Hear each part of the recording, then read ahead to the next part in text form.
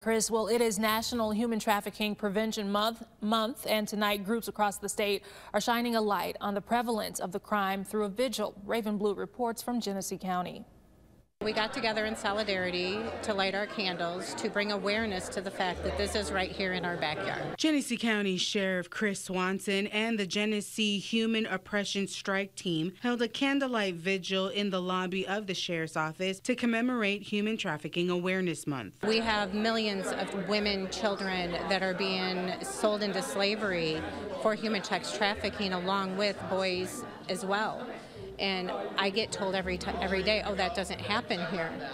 But it does. Joined by Genesee County Prosecutor David Layton, Voices for Children Advocacy Center, and other supporters, the group honored and remembered the victims and survivors of human trafficking, with the goal of bringing awareness to the thousands more who are trafficked each day. I have adopted 5 children that have been human trafficked by their own parents.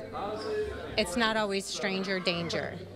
It's not always stranger danger. A lot of times it's somebody they know and love. We want people to, if they know something, say something, but a lot of people are afraid to do that. They're afraid of retaliation. It could be someone that they know, someone that they love, someone that they live with, and they're afraid to do that. Advocates calling on the community to help them in their fight to end human trafficking, saying that they are an important part. Everybody has the opportunity to do something.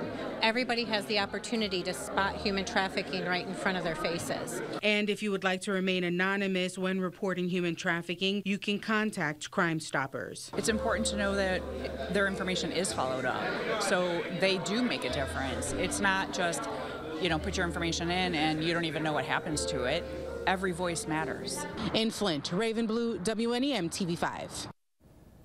The Attorney General has a list of common red flags linked to human trafficking.